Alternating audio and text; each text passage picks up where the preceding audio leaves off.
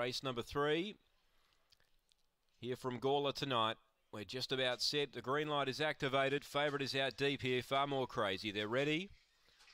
Set to run. Racing. He began okay, Far More Crazy, but he's out deep. Getting around them, Didellis led. Far More Crazy copped a check.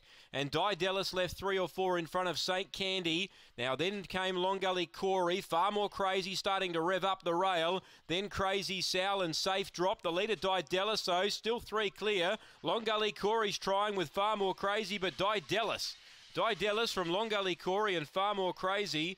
Next in Safe Drop. Then came St. Candy. And Crazy Sal was back at the rear, and the time is around 23:11.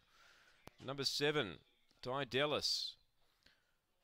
2 second, Long Gully Corey, and 8 third, Far More Crazy. So punters taking a bit of a hammering here. Apart from race 2, they haven't been on song at all. 1 1/4, the winning margin by 2.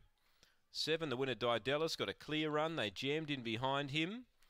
And he's been able to scoot away with the prize. 8.84 the early split, 14.27 on the run home.